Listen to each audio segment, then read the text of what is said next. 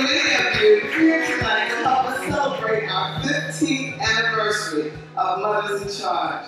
Mothers in Charge is a group of mothers, grandmothers, aunts and sisters, most of whom have lost a son, daughter, or loved one to violence. And together we've helped each other to heal, but also we've helped each other to grow and to make a difference on this issue.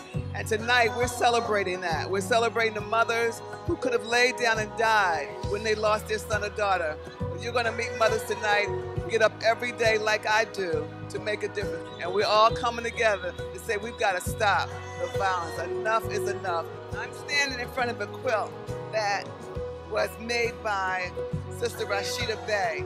And the quilt actually looks at all the different things that we've done over the last 15 years. You have a mother here with a coffin. This was a march we did carrying a coffin several years ago. This is me on the front page of Daily News. Moms versus murder. That's what we're doing. We're fighting murder to stop it and save lives in our community. I'm here tonight with the great honor of accepting an award of a favorite son from Mothers in Charge, who has awarded Malcolm for his work in the community. It's such an honor to be in a room with such powerful women doing the work on the ground and supporting these families and communities. I admire them so much. It's 15 years. It's a very exciting anniversary, and there's nothing more important than the work they do.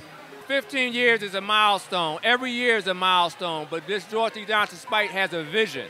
And the vision continues to grow and expand, not only locally, but nationally. I'm here from Los Angeles, California, and I'm the chapter leader for Mothers in Charge, and I'm just so honored to be here on the 15th anniversary for Mothers in Charge, and I just want to congratulate Dorothy on the fantastic job she's done. It's such an honor to be here for the 15th anniversary and be part of this amazing family.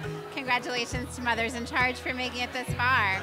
It's an honor to be here with Dorothy Johnson Spite, our founder, and all these wonderful people from all over the country to help save lives and to help stop the killing and start the healing.